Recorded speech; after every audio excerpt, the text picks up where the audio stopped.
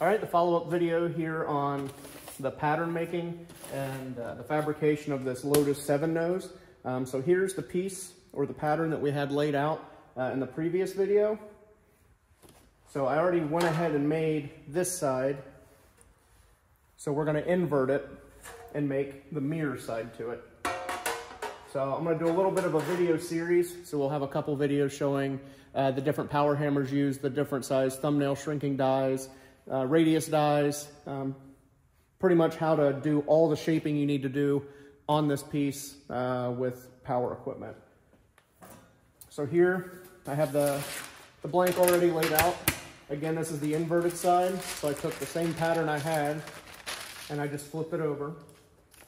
And how I get all these points lined out is I take a little automatic center punch, and it's this one right here. So I take this and I lay it on there, and I can just ever so lightly put a reference mark. And then I can string tape across it, lay everything out with a Sharpie. Usually if I'm doing aircraft parts out of aluminum, I will not use a punch. It'll create a stress riser where the divot is. So on aircraft stuff, I won't do that. On race car stuff, as long as you don't get super carried away and put a big giant dent in it, it's not gonna matter. So I just use a little bit of a punch mark there as a reference, and by the time it's all metal worked out, blocked and polished, the little divot won't be seen. So first up, we're gonna go to the MH19 power hammer with the small thumbnail shrinking dies, and we'll come in and put these light shrinks in. So that'll be in this video, and then the following videos we'll do the larger power hammer with the larger shrink dies, and then again in the larger power hammer with a 36-inch lower radius die and a flat upper to kind of raise this low crown. And there'll be a little bit of wheeling machine work in there as well to tighten this radius up. So please stay tuned for the upcoming videos. All right, we're all set up here on my Bailey MH19 power hammer. I've got the mini thumbnail shrinking dies in there. So what a thumbnail die is it's a die like this. It's a male and female.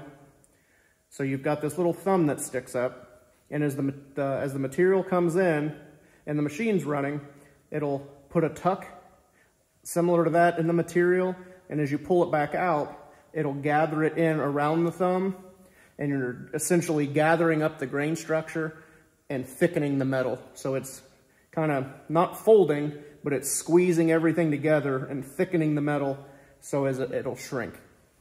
So I'll do the demonstration on that, and we'll do the light shrinking around the edge.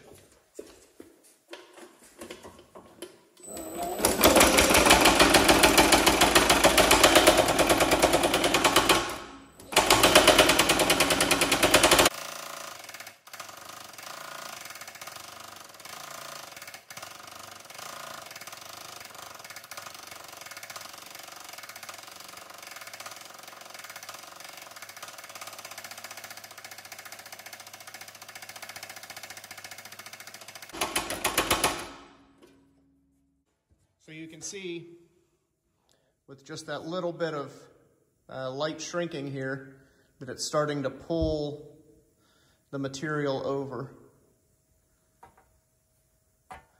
So that's roughed in this area for now, and then I'll switch over to the larger hammer, and that'll be in the next video series.